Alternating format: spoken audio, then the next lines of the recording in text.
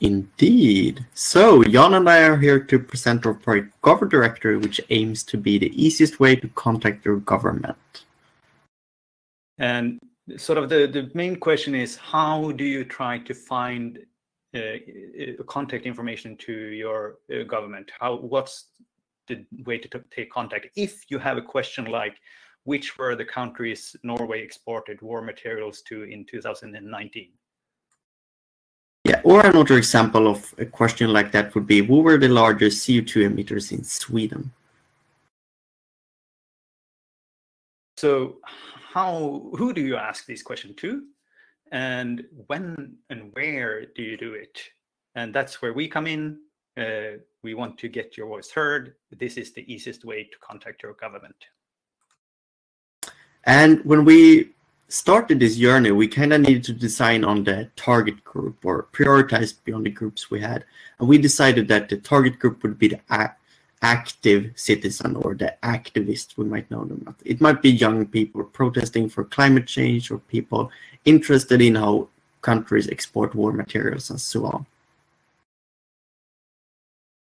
And we also found that when we had all this data presented, there are also other target groups that might be interested in this, like journalists or data journalists, but we try to focus on the activist is our main target user for it. So our solution to this is a crowdsourced and fact-checked directory of official government online accounts and services, built on top of Wikidata and co-created by the Wikimedia community.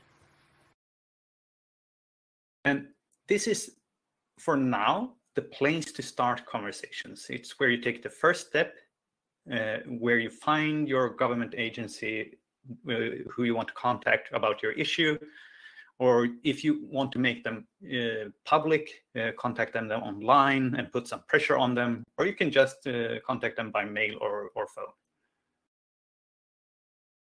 And very early in this project, we decided for a vision, and that is a world where people are empowered to engage with the government to ensure responsive, inclusive, participatory, representative decision-making at all levels. And that is directly and actually partly quoted from the Sustainable Development Goals, and in particular Goal 16 about peace, justice, and strong institutions. And the features that the GovDirectory have is it gives you a basic information for context, so you know where this is in the hierarchy. It will list all the online accounts and services that you can find. You can search in two different ways. Either you can go in by topic or you can do it by country. And we have provided a way to give some feedback or suggest improvements. And all the data is in Wikidata. It's community curated. Anyone can edit it. And with that, let's see if the live demo will work. It is live on govdirectory.org, so you don't really need to sit and wait for us, but I'll show you around here how it looks. So this is the web page as it looks. You can see we have the countries and topics like we talked about, and we'll actually borrow just the questions here as well. And for now, we have 8 different countries' data being pulled online. We do some sort of quality assessment before we actually put it on the website. Not all the countries have all the data right now. So let's take the question about war materials. And for instance, if you would want to look at United Kingdom, right now we only have the departments, but that might be the Minister of Defense being responsible for that question. So you can check out. And all this data comes from Wikidata. We see the official website. There's no phone number right now, but we see who's leading this. This is probably the minister. You have a link to Wikipedia, an edit button that leads to Wikidata, and they're available on 2 different platforms, Twitter and YouTube, so that if you want to go online and talk to them. And then if you were thinking about the other question that we talked about, the carbon dioxide, well, then you would head into the topics perhaps, because you remember the flower and the environmental protection. These are the categories from the United Nations Statistics Division, so it's nothing we came up with. And for Sweden, then you would see, well, yes, probably the Environmental Protection Agency. So you click your way in there, and a little bit more information for them. You see the parent organization. There is a phone number if you want to call the. There's also their main regulatory text. They have an email and seem to be quite an online agency. So you can choose where you want to go. Maybe you even can find some raw data in their GitHub directory. Who knows? And I think, yeah, so 8 countries right now, you can click around. And yeah, let's perhaps head back to the presentation here. So quickly about me and John, who for the last 3 months have been working on this project during the UNLOCK Accelerator. So we are 2 open knowledge enthusiasts with a bit of roots in the Wikimedia movement. We have both been working for public organizations, both at the national level as well as the European level. And yeah. And what's the competition that we have? Well, we wish there wouldn't be a need for GovDirectory. We wish this was already available everywhere. Unfortunately, only a few countries have anything similar to this, but most don't at all. So until there's something else available, we will be here for them. So we don't see any real competition on a global level right now. And as I mentioned previously, we have been doing this during UNLOCK. We had a bit of an idea, but it has changed during time, mainly because we very early settled for a vision, which we previously presented. And based on that vision, the project has rather formed around that, rather than us having the technical idea about using Wikidata for a project like this. So it has kind of gone beyond Wikidata and rather be about the citizen rather than the data itself. We also very early started with a technical prototype as well as with a bit of community work, which now has led to that we have these 8 countries online.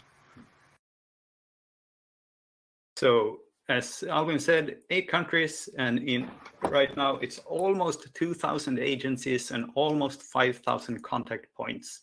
With contact points, we mean 1 email address or a Twitter account or something like that. Each of those are a contact point. So on average, there's a little bit more than 2 per each right now. But that's also because there's a lot of work to do to add these kind of contact points. It hasn't been the main priority from the Wikidata community so far to add the social media for agencies. So, but even there are lots of opportunity to do it. And this project is not only built on top of Wikidata, but it's also built by community and it's open source. The data that comes from Wikidata is of course under CC0, which is all the data, but the actual source code is also under CC0. And we try to make the community as open as possible. It's both on GitHub as well as on Wikimedia itself or on Wikidata. And we hope that anyone can join and edit if they want to.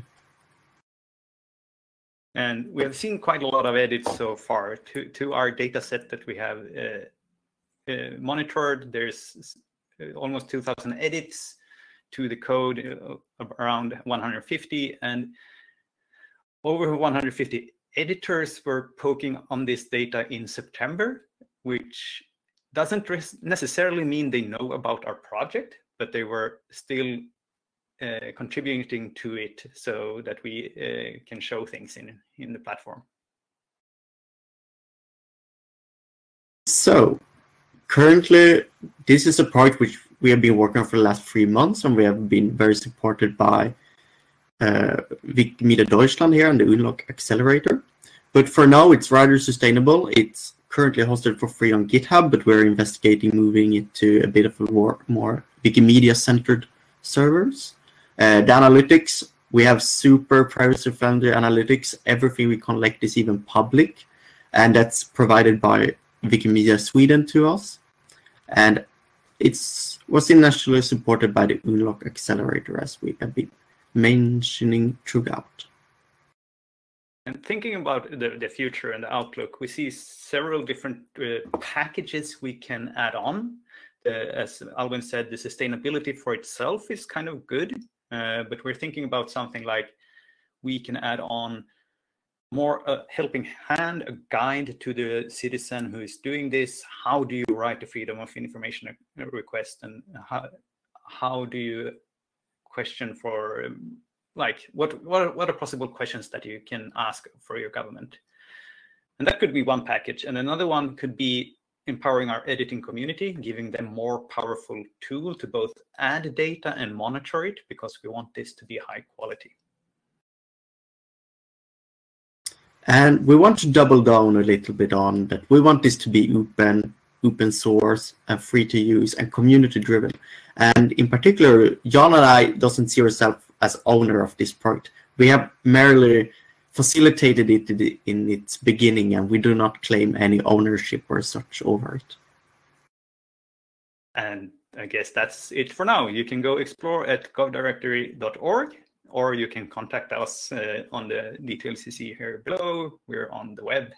And we also have a few minutes for you to ask questions now in the chat, if you like to, before we start the second round.